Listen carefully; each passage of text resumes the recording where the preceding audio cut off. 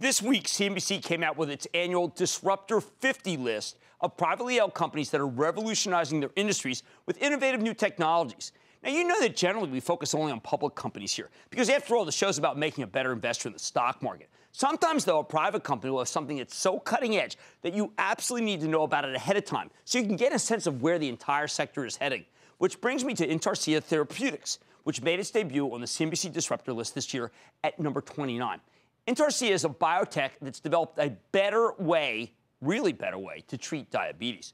There's a ton of research showing that less than half of the people who are on medication for diabetes 2 actually stay on those drugs for an entire year, let alone take them consistently, which can cause a host of complications, not to mention the fact that if you don't take the medicine, it doesn't really work. This is a huge problem for our healthcare system, given the skyrocketing cases of diabetes. I mean, it's an epidemic. But Intarcia's got this cool solution. It's a little 2-inch rod that's implanted just under the patient's skin. And this rod will deliver a slow, steady dose of exenatide. And that's a major diabetes type 2 drug over the course of an entire year. Oh, man, that is a huge improvement from getting injections once a week, which is the way the drug is currently administered. And a big reason so many people have trouble following through with the course of treatment. Now, Intarcia's formulation is currently in phase 3 clinical trials, and I think this could be a very intriguing story, one that I bet every major pharmaceutical company covets because it so disrupts their own pipelines. Earlier this week, I got a chance to chat with Kurt Graves. He's the chairman, president, and CEO of Intarcia Therapeutics. Take a look. When I think of certain diseases that are epidemics, okay, and how people don't take care of themselves, I think if there was something out there that could change this, it would be monumental, and it could be yours. It could be, Jim. We're a company that's working on a new category of medicines that we are targeting against chronic major diseases like diabetes and obesity. And what we do differently than other pharma and biotech companies is we converge medicine and technology into once-a-year potential therapies, which is totally breakthrough if we're successful. Now, typically, how many people who get this terrible diagnosis take care of themselves for a little bit and then go off it? That's a really important question, Jim. It's probably one of the biggest problems in major chronic diseases is what we call in the business compliance and adherence with therapy over time. Okay.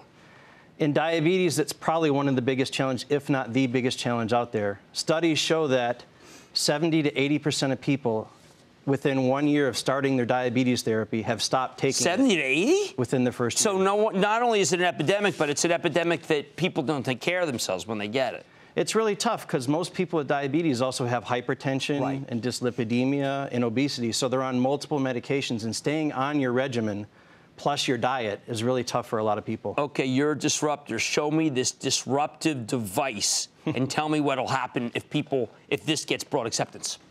So this particular therapy we're working on will be the first and only once-a-year treatment for type 2 diabetes. Once a year. So there's enough in there to be able to make it so it's once a year. Yes. And it's inside. I actually have one placed, not with medicine in it because I'm not diabetic. Right.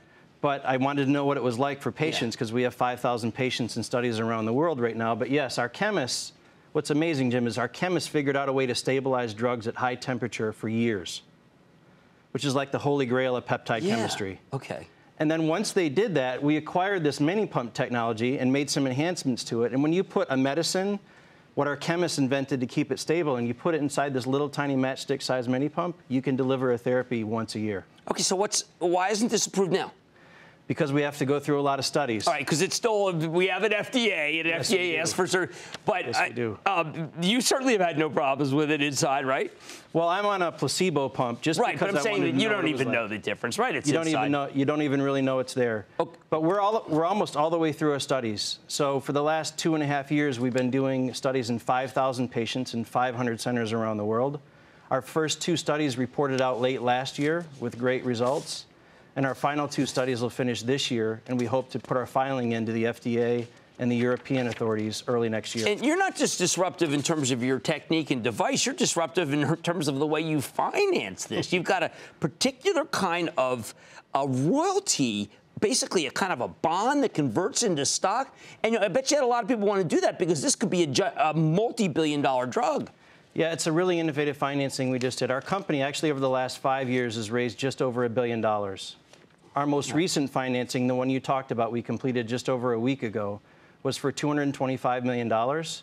And what we did is we raised $225 million in exchange for 1.5% of our future sales between now and 2031. But that company has to sell $15, $20 billion before that pays off. Well, that's just a break even, so the investors think it might do better than But they'd rather obviously have, or maybe they can, in the window, they can own stock. That's the key thing, and that's what was unique about our deal. There will be a 2-year period from the time we're approved to 2 years post-launch where they can convert into equity at a valuation of $5.5 billion. Well, Kurt, I got to tell you, this is going to upend everything. But that's what a disruptor does. Well, it'll make a big difference for patients, and that's what's most Save important. a lot of lives. It will. I hope so. It'll be amazing.